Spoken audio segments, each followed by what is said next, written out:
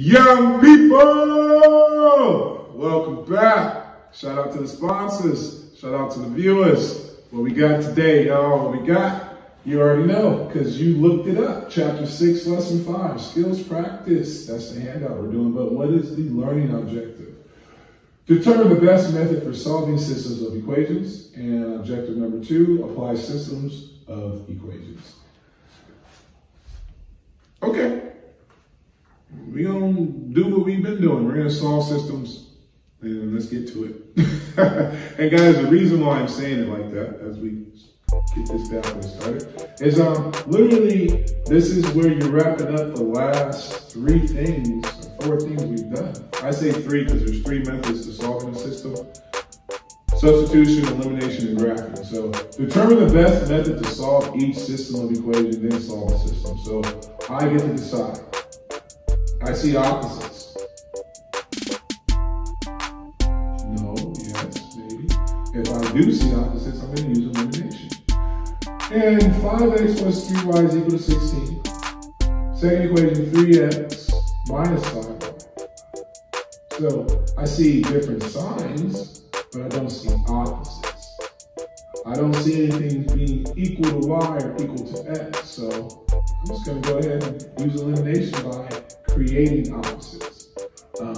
3 times the bottom equation, but I'm also going to say 5 times the top equation. So sometimes you got to adjust both top and bottom, first and second equation, to make sure that you can get what you need. And what do we need here? We need opposite terms. In this case, opposite terms in the y, so that they will cancel. That's our whole goal. And if you are new to this skill, no biggie. We are going to solve for one variable at a time. So by eliminating the y time, we got 34x is equal to 68. 34 times 2, so x is equal to 2. We go back to the original equation, the first one, and we're going to plug in the value of x so we can find out what y is equal to. So 5 times 2, because it was 5x. 10 plus 3y, subtract 10 from 16. 3y equals 6, y will equal 2. So the first solution, 2. Okay. All right, but again, guys, this lesson is about you deciding which method to use. So number 2, and if it's my decision, you can decide something different. I think I'm going to stick with what I'm doing, elimination method. And why? Because look at my second term in the first equation. It's a negative 5y. And the second term in the second equation is a positive 5y. That's the super happy face, right? No adjustments needed. I see opposites. I'm going to draw my line at those 2 equations, eliminate the y term. 5x is equal to 20, x is equal to 4. Chose the bottom equation because it's all addition, all positives. So 2 times 4 plus 5y is equal to 13. 8 plus 5y is equal to 13. Subtract 8 from 13, so 5y now equals 5. Y is equal to 1. So again, guys, what's happening is we're doing the skill of elimination because we are deciding that I see opposites or I can make opposites. That makes it elimination method. Eliminate one of your variable terms. For 3, I automatically read y equals. When we did substitution, I made the point of, it says y equals. Well, if I know what y equals, I'm going to substitute in. The substitution method. Y equals 3x minus 24. Second equation, 5x minus y is equal to 8. So first thing I'm going to do is circle and point. If that's what y is equal to, I'm going to rewrite the equation I pointed to. 5x minus parentheses, thank you, is equal to 8. Inside the parentheses is the value that I circled, 3x minus 24. And be careful, guys, there's a negative 1 you need to distribute because it says minus. So 5x minus 3x plus 24 equals 8. I got rid of my parentheses by distributing the negative. Distributive property. Collect by terms, 2x plus 24 equals 8. Subtract 24 from both sides, we get 2x equal to a negative 16. Thank you. X equal to -8. And now, of course, what does y equal though? Well, I'll tell you what y equals. 3x minus 24. So 3 parentheses minus 24, and the value that we just got, -8. -8 times 3 is -24, and of course, -24 minus 24, somebody's gonna say 0, and that's gonna be a mistake because you just saw minus 24, but you get -48. Excelente. And I think we got room for another one, guys. So as I write my coordinate point, I'm gonna decide for number 4. What do I want to do for 4 here? Looking kind of funky, looking kind of crazy. First equation, -11x minus 10y is equal to 17. Second equation, 5x minus 7y is equal to 50. So neither one says x equal or y equals.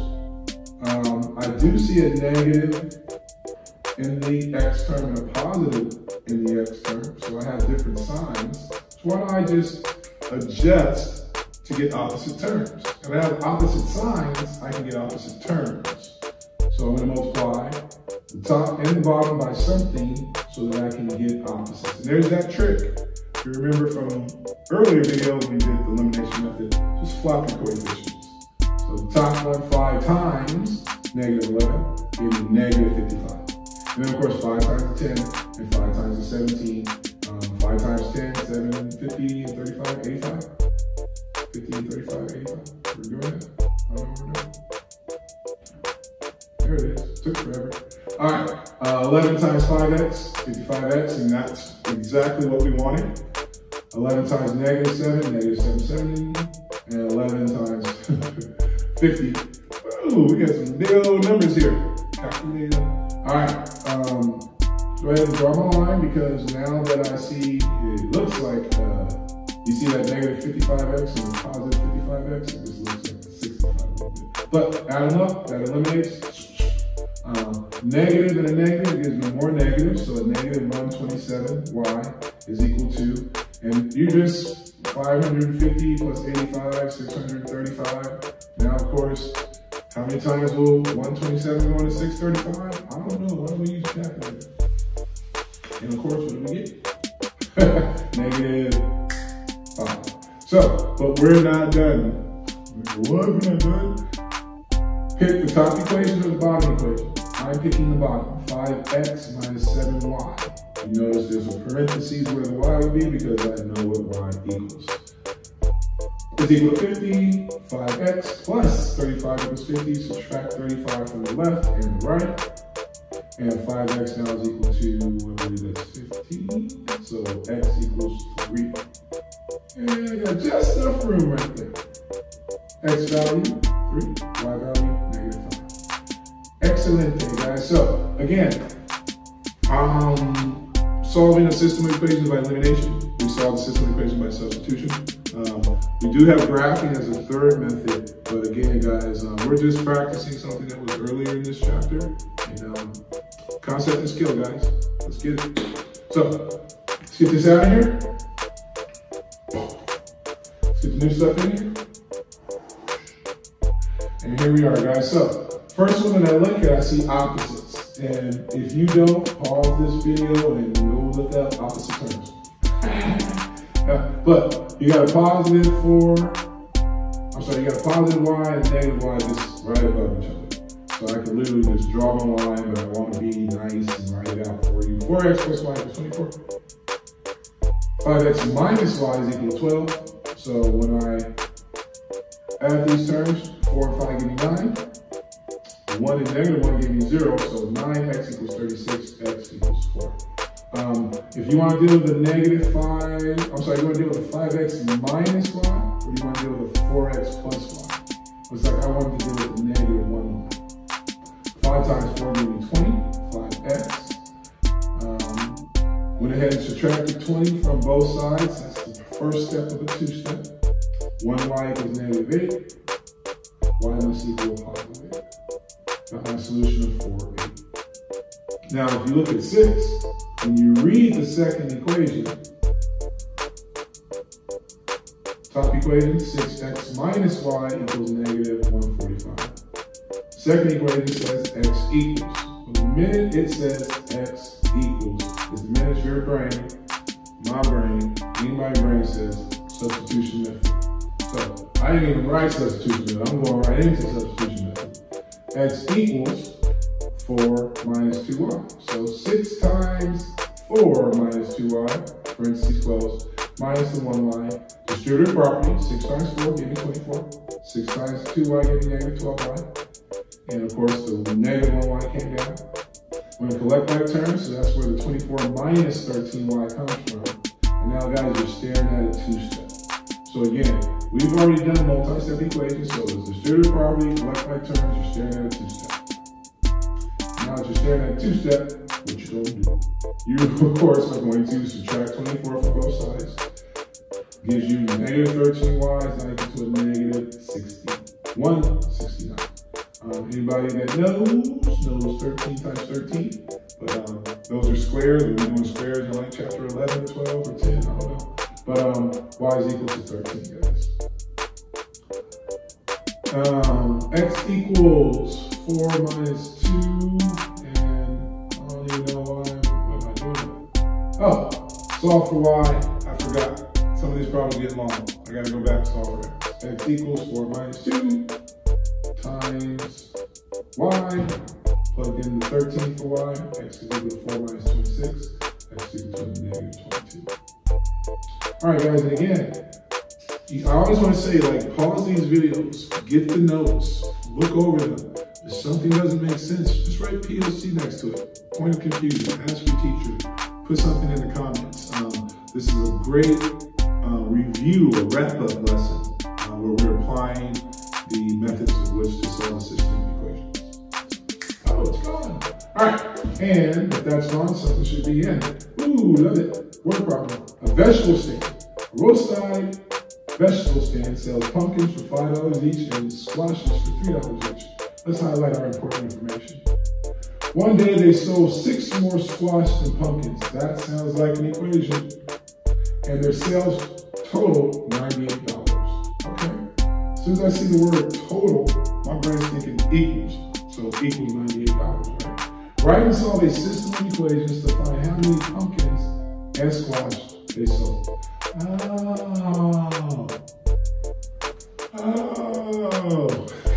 All right, guys. So in my brain, I'm thinking I need 2 equations because it literally said to write and solve a system of equations. So there's my beautiful. I can teach you that. We'll make a whole video just on how to do that.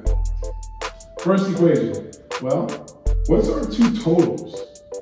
Well, first thing I want to say is y is equal to 6 plus x. And you know where that comes from? It comes from one thing is y and another thing is x. Oh, let's go back and read this. Sold 6 more squash than pumpkins. So you sold 6 more squash than pumpkins. 6 more squash than pumpkins. You know what that's telling me? It's telling me that something represents pumpkins, something represents squash. Now you can swap them. X could be pumpkins, or Y could be squash, or Y could be, but this is what I'm saying, right? I'm saying X is squash because 6 more pumpkins. So 6 more pumpkins. If I had 10 pumpkins, 6 more than 10 would be 16, right? So I don't know how many pumpkins. I don't even know how many squash, but I know 6 more. So I add 6 to X. The second one is much easier though, because they're telling you $5 each. 5 times the squash. And that's why 5 is, X is squash. It matches, right? We're going to use substitution method because 5x plus 3y, that's where the total came from. $98 total because 5 for each pumpkin, 3 for each squash. And I'm going to circle what y equals, point it to the y, rewrite the equation that I pointed to, 5x plus 3 parentheses equals 98. And why? Because now you're going to see, I plug in what I circled, going back to the substitution method, which is another method to solve, right? 3 times 6 was 18, 3 times x was x, so 5x plus 18 plus 3x equals 98. Collect like terms. I'm not even underlining like terms anymore, guys. That was way back in chapter 1 or 2, right? Yeah, solved it. Sorry. Turn to you and forgot to finish the problem, right? But are we done? No, we only got one variable, but it's easy when it's substitution because it says y equals. So y equals 6 plus x. Y equals 6 plus 10. And funny, I said 10 earlier. Y'all think I'm playing. I ain't playing with y'all. Actually, I do play a lot. But work hard, play hard. So that's why we're here. We're working hard. I hope you can play hard when you're done with this. And guys, we're going to be done real soon. But got a final answer. I didn't box anything, but I found out hopefully what I need to find out. Looks like we got a nice one here in income. I love it. Real world. People love money. Romeo earns $20 per hour during the week and $30 per hour for overtime on the weekends. Gotta love weekends. Decent honest. 1 week, I want to see nothing in the chat. 1 week, Romero earned a total of $650. So when I see total again, I'm thinking it equals, right? He worked 5 times as many hours during the week as he did on the weekend. There's that operation that tells me it's going to go in the equation.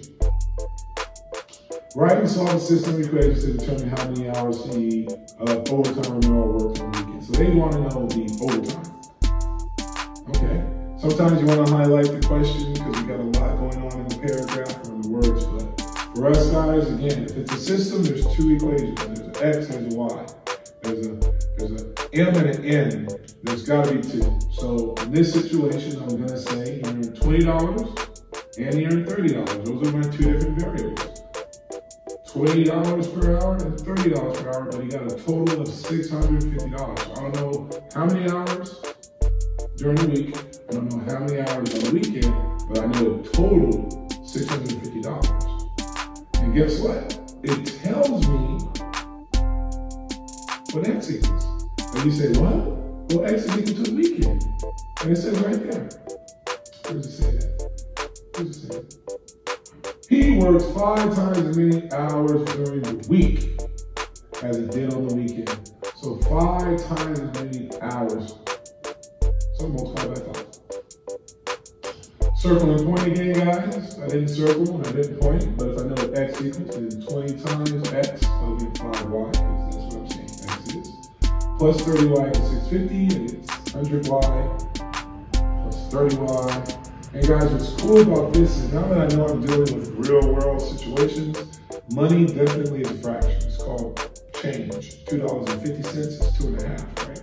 So, and even hours, there's half of an hour, there's 3/4 of an hour. But I get a solid integer whole number for y equals 5. And then of course, I can live with that because now 5 times 5 is 25. So I got a value for x and I got a value for y. I'll translate that into a sentence, or I would just move it out of here heck of fast and move on to basketball. Because apparently I wanted to move on to basketball. There we go, guys. Basketball. Anaya makes 14 baskets during her game. Sounds like a total to me. Some of these baskets were worth 2 points and others were worth 3 points. Makes sense. And it makes sense that she made 14 baskets. It need to be a 2-pointer or a 3-pointer. So x represents 2 points, 3 represents. X represents a 2-pointer, y represents a 3-pointer. That's why 2 times x plus 3 times y is equal to the total amount of points that she had. She had 30 points. It's a pretty good game. But I don't see it say y equals. I don't see it say x equals. So what am I doing, guys? I'm using elimination. And I'm adjusting. I'm so quick with it. I could just make that x negative 2x. I just gotta make the y negative 2y. I gotta make the 14 negative 28. I multiplied the whole entire first equation by negative 2. Didn't change the bottom equation, so now I had elimination done with the first term. So it gave me negative 2y, 3y, which is 1y, and of course 1y equals 2. Go back to your original, x plus y equals 14. If x is what I'm trying to find out, then plug in for y. You have to plug in for y, because you solve for 1. And what plus 2 gives you 14? Oh, now I want to put a sentence. I have a rule in class. If they ask me in words, I need to answer in words. So that's why I'm getting on myself about the last problem where I just left it as a coordinate point, because I could have specifically stated what they were asking in the last sentence, but I did not. But I'm still going to be an awesome person making these videos. Boom, she made 12 shots. Not shots, shots. I hope I don't get in trouble for that. Thanks for coming, guys. See you in the next video.